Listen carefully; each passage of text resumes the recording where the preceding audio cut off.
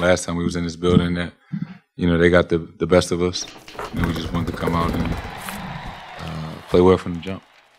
The Boston Celtics put on a clinic against the Philadelphia 76ers and possessed a road warrior mentality as they grabbed their 9th straight win. The C's had Daniel Tice back, and Jaylen Brown had a hot hand in the first half as Jason Tatum also took over as the two combined for a total of 57 points on the night to steamroll to a 135-87 victory over the Sixers.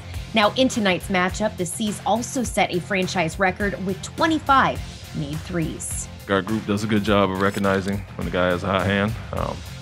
You got a guy like Matisse Thybulle that's kind of blanketing Jason, and so it's going to free up some other things with Jaylen. And that's kind of what got us going early.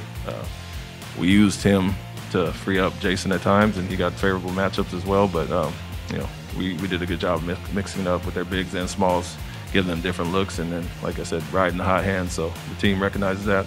I'm obviously going to call plays to keep him going. This is a game that I know we needed. I wanted this game. Didn't play well last time we played in Philly, so I wanted to come out and be aggressive and play well. So this is a game that we all talked about. Like, we want this one, and we came out and got the job done.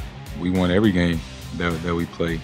I think just knowing last time we was in this building that, they got the best of us, we just wanted to come out and play well from the jump. Marcus Smart rolled his ankle in the second quarter, driving at Joel Embiid, and did not return to the game.